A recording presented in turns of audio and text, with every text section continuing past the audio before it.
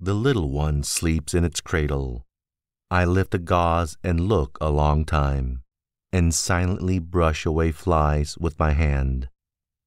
The youngster and the red-faced girl turn aside up the bushy hill. I peeringly view them from the top. The suicide sprawls on the bloody floor of the bedroom. I witness the corpse with its dabbled hair. I note where the pistol has fallen. The blab of the pave, tires of carts, slough of boot soles, talk of the promenaders.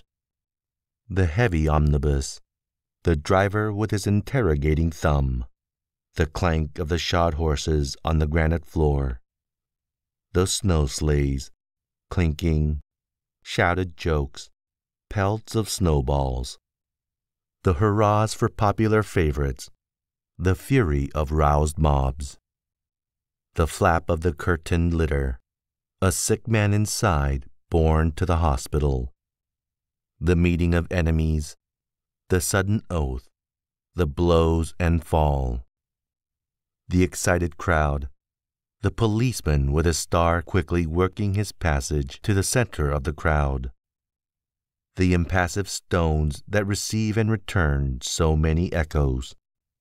What groans of overfed or half-starved who fall sunstruck or in fits. What exclamations of women taken suddenly who hurry home and give birth to babes.